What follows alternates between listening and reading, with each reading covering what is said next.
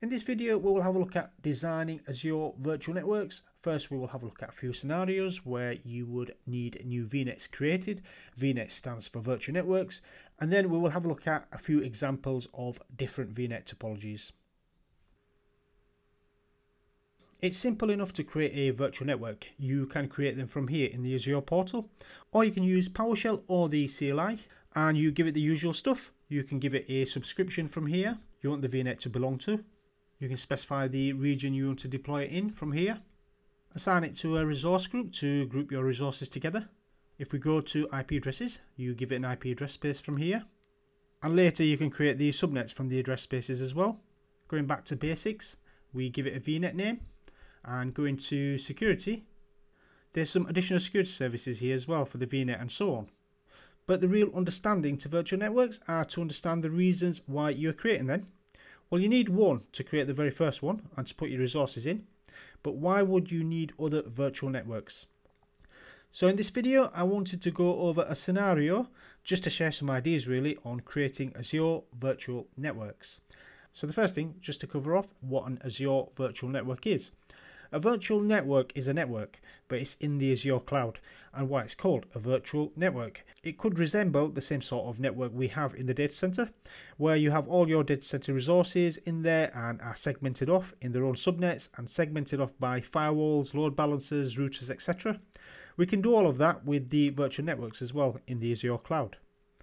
You can get the virtual network connected to other virtual networks, and you can connect it to the internet as well and connect back to your on-premise offices and data centers.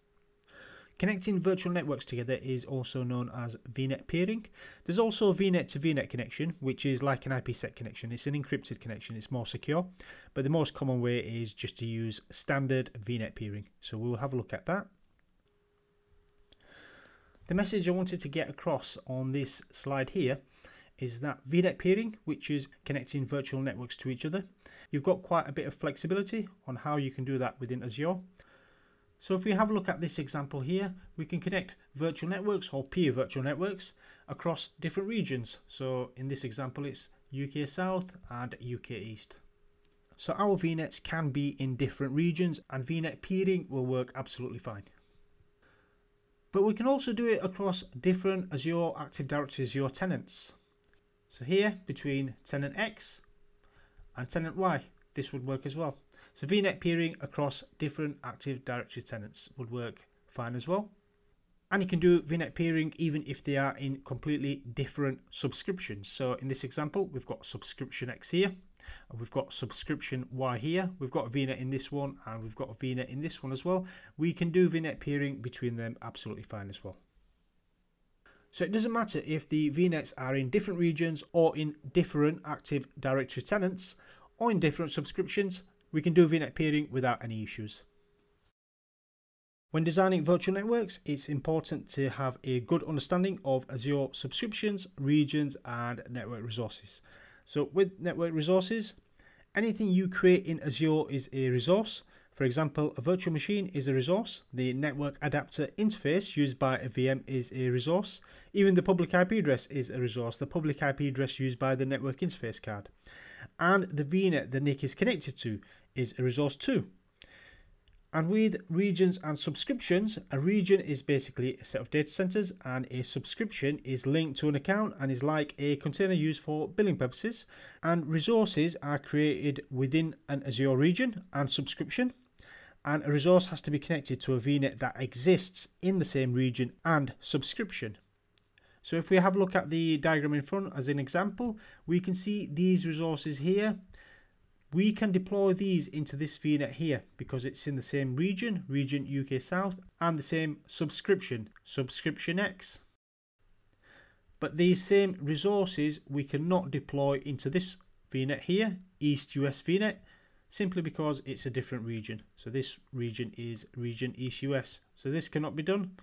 And also these resources cannot be deployed into this region here, that should say Japan, for this VNet. But because it's a different region, Japan East, and also because the subscription is different as well, subscription Y. So just bear those rules in mind when creating VNets. And before we start having a look at design patterns of virtual networks, a VNet itself is characterized by a collection of address spaces defined as CIDR blocks. And a subnet is a child resource of a VNet and helps define segments of address spaces. And network interface cards can be added to subnets and connected to VMs. So let's have a look at a scenario next on creating VNets. We have this Azure environment in front. It's a new subscription, it's an Azure environment. And the first thing we need to do is create a virtual network. And by the way, this is just an example. VNets are also created when creating a resource. For example, when you create your first virtual machine or a container, within the networking tab of those resources, you can also create a VNet right from there instead. So you don't need to create a VNet as a standalone VNet, you can create them as part of a resource. And we've decided that our new public facing services is going to be deployed into Azure. So we throw some public facing web servers in there, we put them in, and of course we need to put them in our network. In Azure, this is called our VNet, or the full name is virtual network. And we need to abide by the usual rules for VNets and resources, such as the resources will need to be part of the same region and subscription of the VNet, and so on. We just described in the previous slide. So we've deployed these three servers here in our server farm. So server 1, server 2, server 3, these are our web servers. I'll speak about the NSGs in a second here. And as we also need a backend database farm for our public facing web servers, we throw some of those in as well. So we've got some backend databases here as well. So as it currently stands, there's no firewalls in place. All traffic can currently reach each other. All the web servers can communicate with all the database servers, and all the databases can communicate with the web servers. We need to control the traffic flow between the two different services. And for this, we can implement an Azure firewall, or equally a third-party firewall. General term for them is a network virtual appliance, or can even enforce access control via something called network security groups, which are a bunch of firewall rules, but we can attach these rules to the individual servers or to the subnets as a whole. And the whole point of doing this again is, although the VNet may be isolated from anything else, the resources within the VNet can reach each other on any port. So this is where you would want to configure these network security groups or a virtual firewall. So it's enforcement of access control within the VNet, between the subnets or between the virtual machines within the subnet, and these rules can contain multiple inbound and outbound security rules that enable you to filter traffic to and from resources by source and destination IP addresses, ports and protocols. So in this example, a firewall appliance might be an overkill. It might be just too expensive to run, so we will go with network security groups. But applying rules to each server is going to be a massive management overhead, because network security groups, you can apply it to the subnet, attach it to the subnet, or apply it to the NICs, or even apply it to the VMs as well. Actually, there's a third option. But best practice dictates you should, generally speaking, apply it to the subnet, or should I say Microsoft Azure recommends this option. I mean, it depends how sensitive your services are. So best practice would be to attach it to the subnet, generally speaking. And this is to keep management overhead to a minimum. So we use NSGs at a subnet level. Within the subnets, all servers can speak to each other. Between the subnets is controlled by the network security groups. So it's less management overhead to manage these network security groups when attaching them to subnets, rather than having an NSG for each of the NICs on each virtual machine, which will be a massive burden to keep them updated every time a change is needed to be made. So in this situation, everything within this subnet, if it's talking to this subnet, it's controlled via the NSG, and same on this side as well via the NSG. But if you needed a lot more granular control, you needed server farm 1 to be speaking only on certain ports and IP addresses or whatever to server farm 3, then you would need to attach the NSGs to the particular server farms themselves, the servers themselves. But you can additionally deploy a virtual appliance, a virtual firewall, and that will give you all the additional lovely features that firewalls give you, such as all the security protection and all the logging and analytics and everything else that firewalls give you nowadays. Now we need an internet connection as well, and since it's a server farm, we add a load balancer with a public facing IP address, and we can even add a web application firewall to protect the servers from attacks. So connections from the internet will be protected by this web application firewall here, and the load balancer will distribute the traffic across the 3 server farms. And of course you will need another load balancer as well to distribute traffic to these databases here as well. So again, going back to the scenario, this is our first Azure environment, brand new environment, and this is the first time we've hosted some public facing web services to the internet, and we enjoy the benefits of the cloud. So we've decided the cloud is where we want to go with the rest of our infrastructure services. So we want to start shifting our data center services to the cloud. Since our public facing web server VNet is an isolated VNet, it was never created with a mindset that we will be moving the whole data center to the cloud. The subnet allocation is also quite small, so rather than changing anything on the current VNet, we want to leave all that alone and create a brand new VNet for production and design it accordingly with the subnets, the workloads, the security around them and everything else. So here's our brand new production VNet here. And the first thing we're going to do with this VNet is, because we need connectivity between the cloud and the data center, which is also known as a hybrid deployment, where a company is utilizing services in both the cloud and in the DC, and it's very common to do this. A lot of companies are doing it. So for this, we'll use an express route connection, which is a private connection. It doesn't use the internet, it goes over the ISP backbone network and provides better reliability and performance. So we set up this express route connection back to our data center, and this is known as a hybrid deployment. We now have a production VNet, and we also have connectivity back to the data center as well. But we also want to connect our on-premise offices to the VNet as well. And we decide to go for the cheaper option to add connectivity to the on-premise offices, and we include VPN connectivity on the on-premise offices so users can get to the cloud services. So we include a VPN connection to the on-premise offices so users can get to the cloud services from their office locations as well. Now, if you've noticed in the title of this VNet, I've called it Production Hub VNet, with hub being the keyword.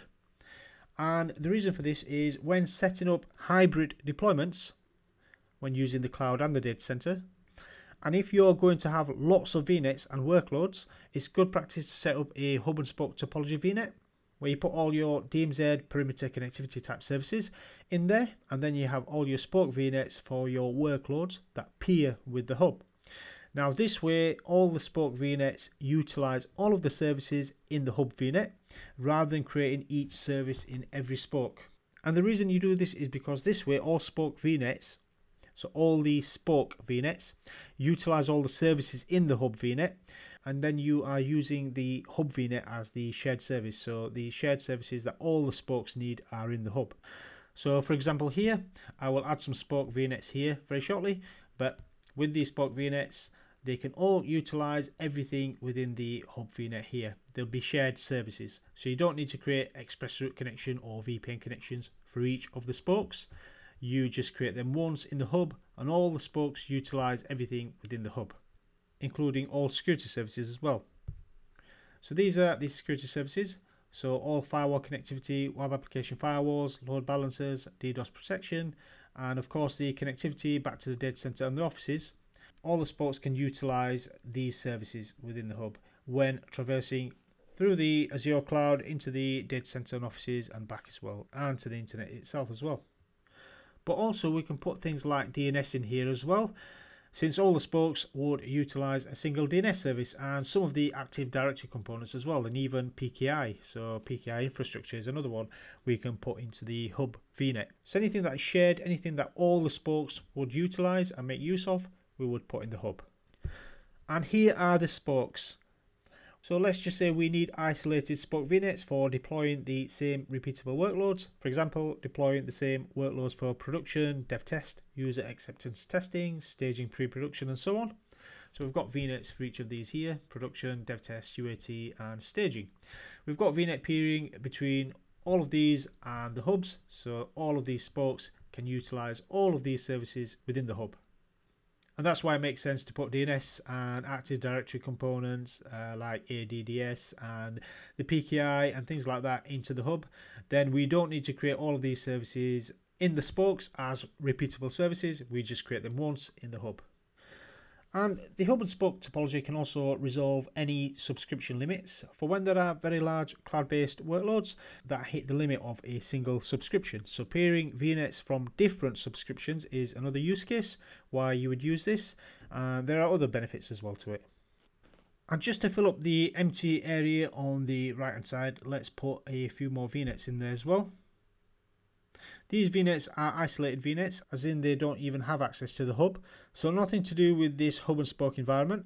They are just isolated VNets. Let's just say they are needed by a couple of departments within the company who have a bunch of services and want to administer their own VNets, creating their own services, carving their own subnets in the VNets and everything else. So from a management perspective, we can give them dedicated VNets and give them full management rights to their VNets.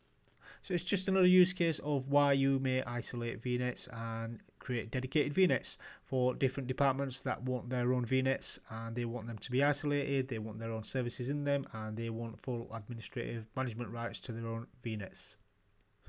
And the last bit of the puzzle is we have just acquired a new company who already have an Azure subscription with their own set of services, and we wanted to provide connectivity between them and us. So we create a couple of connections between us and them, and to do this we use VPN gateways instead of using standard VNet peering due to compliance requirements to secure the traffic, and this is also called VNet to VNet connections, which is like an IPsec tunnel. So this is our newly acquired company on the left hand side here, and we have provided it connectivity using VPN gateway devices. So a connection from here to here and a connection from here to here as well. We didn't need this VPN gateway device actually because we already have one here. So that was just a mistake, but yeah, that's how we will connect it together. So now both Azure subscriptions and VNets all have connectivity to each other. Even though it's over the Microsoft Azure backbone network, the company compliance requirement says that the traffic needs to be encrypted, and so this is why we went with a VPN gateway instead. Now just to finish off on having a look at some different topology examples. The first one we will have a look at is multi-layer hub and spoke VNet topology. Now with a multi-layer hub and spoke VNet topology, spokes can become hubs themselves of other spokes, creating a two-level hierarchy and so on. So for example, let me just get the pen. This production spoke here, we can have it as a hub, a second layer hub. Right, and then what we would do is create some spokes off it as well here, and these will be spokes to this hub. We can have its own internet as well down here, and it can become a WAN, a virtual WAN, and we can put all the same sort of security services and infrastructure services like we did in this hub down here as well. So we can do that. That's one example. And the next one is the flat VNet topology, which is a nice, simple and easy one. And with this one, it's just a single VNet with subnets and NSGs providing segregation and traffic control.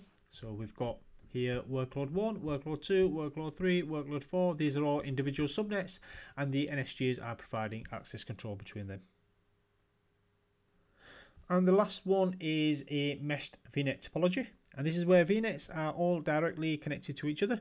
The virtual networks can be connected together using a peering connection, and once peered they can send traffic to each other over the Azure backbone network. So you can see here we've got all the different VNet peering connections here.